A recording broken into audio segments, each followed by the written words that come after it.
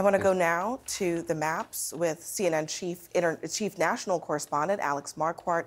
He's over here at the Magic Wall with me. So, Alex, talk to me about where things stand. I mean, we were just talking to Anderson about the constant bombardment by the air into Gaza and then from Gaza. What are we seeing on the ground as this war now is underway? Well, what we're starting to see, really, Abby, is that really fierce response that Prime Minister Netanyahu promised, with major questions about what happens next. This up here is the northern border of Israel with Lebanon. Major questions right now about whether Hezbollah, another militant group like Hamas that is also backed by Iran, whether they get involved in this fight and open up a second front in this war. We saw missiles being fired by Hezbollah into Israel today after Israel carried out an airstrike and killed a small number of Hezbollah fighters. But the vast majority of what we're seeing is happening down here around Gaza in central Israel. I want to zoom in on there. So what we know now from the Israelis is that they have managed to take back all of the communities around Gaza that had been attacked by Hamas gunmen. This is the Gaza Strip. It is controlled on three sides by Israel. There's a naval blockade along the water, but there are two sides that are covered with fences and walls, and it's through those fences that those Hamas attackers were able to get out and kill so many people. Again, now the Israelis are saying these southern communities are safe. We're starting to see, we have been seeing hundreds and hundreds of airstrikes all along the Gaza Strip. As you've noted, the death toll has been growing. Some 900 Israelis killed so far, almost 700 Palestinians in the Gaza Strip.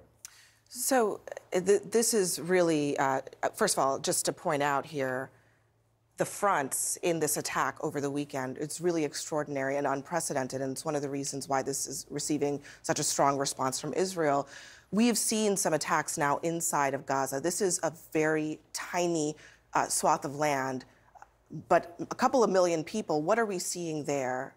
Well, this is one of the most densely populated places on Earth. And the big question now is whether the airstrikes eventually are evolved into a ground incursion. We will certainly continue to see more airstrikes. Our reporting teams have told us that they have seen a buildup of Israeli troops, of tanks, of armored personnel carriers, of long-range artillery around Gaza. The Israelis could very, very quickly build up that force. They've drafted some 300,000 reservists into duty. And this is why a ground incursion and continued airstrikes could be so deadly, because this is so incredibly dense.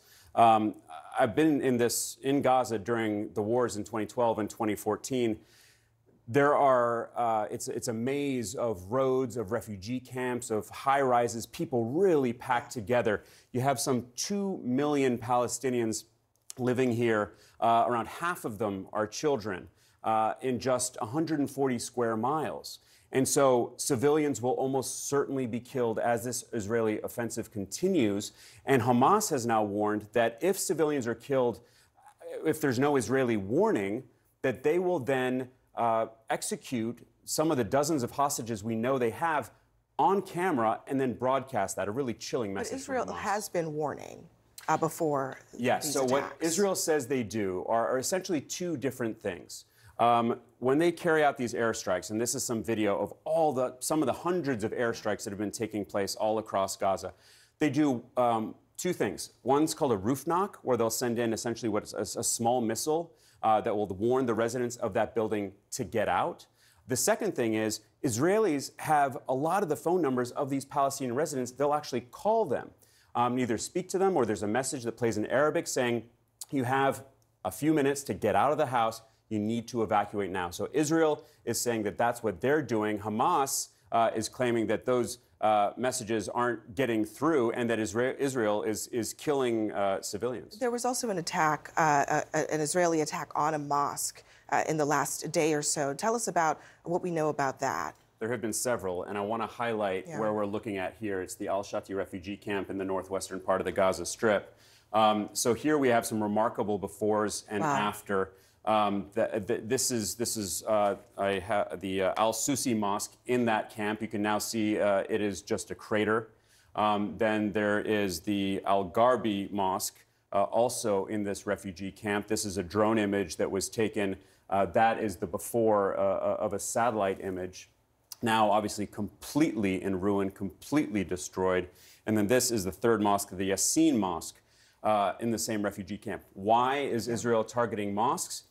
Well, they claim, as they have in past conflicts, that Hamas is using civilian infrastructure, whether it be residential buildings or even mosques, their holiest places, to hide their forces, but mainly their weapons. Of course, we've seen thousands of missiles being fired into Israel. So Israel is saying that these mosques in Gaza are legitimate targets. Alex Marquardt, thank you for all of that. Appreciate it.